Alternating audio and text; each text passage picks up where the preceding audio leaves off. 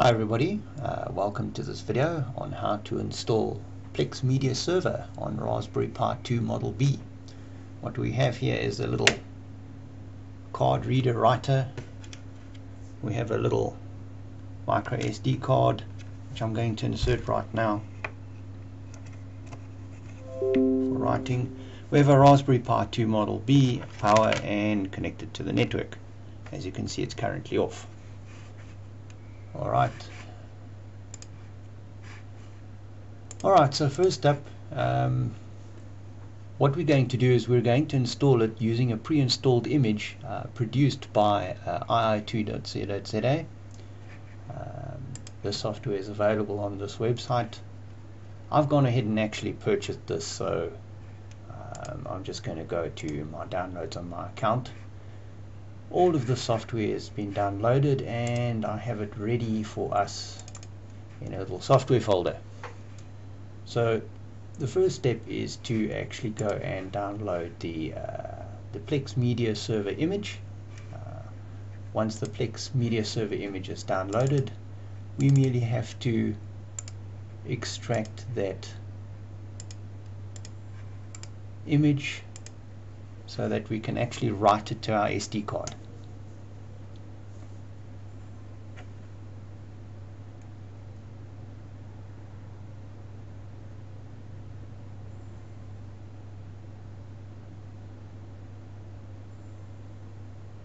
Okay, great.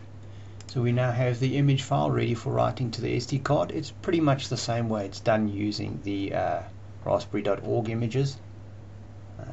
What we need for this is a product called Win32 Disk Imager, and incidentally all of these tools are also provided in the download from the website. What we need to do is we need to select our SD card. We now need to point at the images that we've just unzipped, which is the Pi image. Alright, and then we need to write it to our SD card.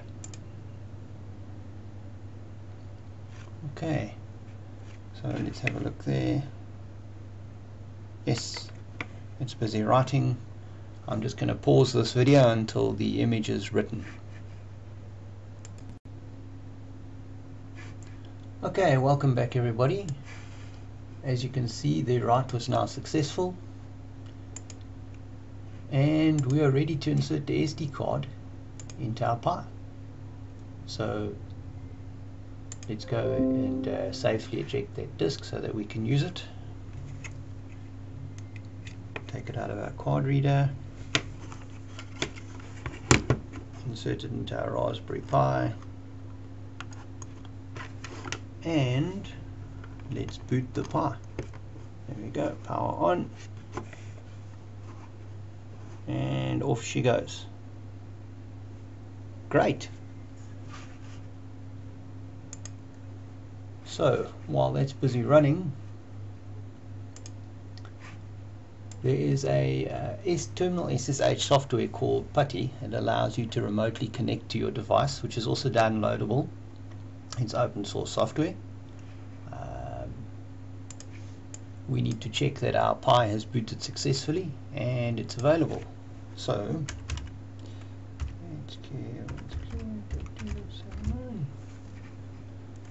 alright, the console on the Pi, when it's connected to a screen, we'll be able to log in as a default user Pi with the password Raspberry and type an ifconfig command in order to see what the local IP address is.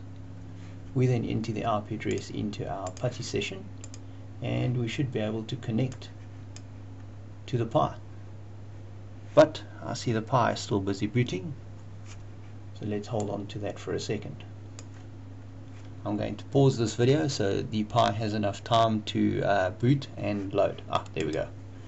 Alright, so let's log in as Pi. Let's log in as the password Raspberry, and off we go.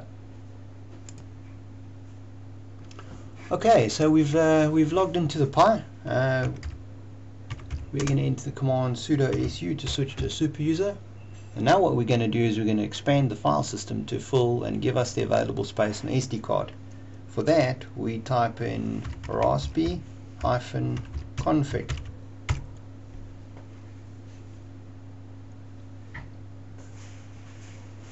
Alrighty, so we entered to expand the file system.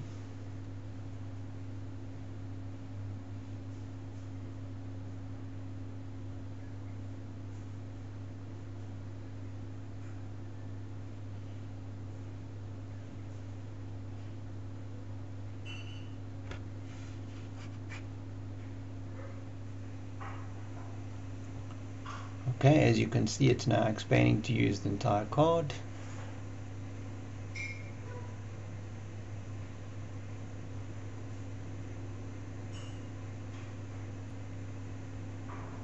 Alright, it's resized. Let's tab on over to finish and reboot the Pi. Alright, the session will obviously disconnect because the Pi is busy rebooting.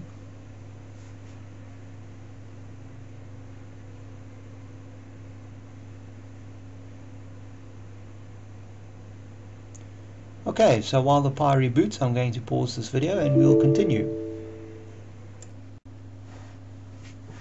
Okay, welcome back everybody. As you can see, the Pi is now booted and we're ready to access our new media server. So let's go to the browser and type in the IP address of our Pi, followed by the port and the web interface. And voila, there we have it, our Raspberry Pi Plex media server. We can agree to the terms, and then from here we can go and set up libraries and install. And as you can see, the current version is the most recent. The image also has the advantage that FileZilla has been set up, which is a FTP client, which will allow you ease of access to your Pi. Again, we enter the IP address of our Pi. The username default would be root, password would be raspberry, and we can connect. Great.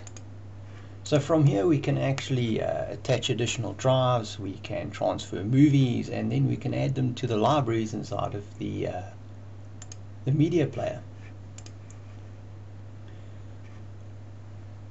Alright, all the documentation for this, very detailed step-by-step guides, also available from these guys online. Very good, very easy to follow, strongly recommended. So thank you very much for watching my video. Have a great day further.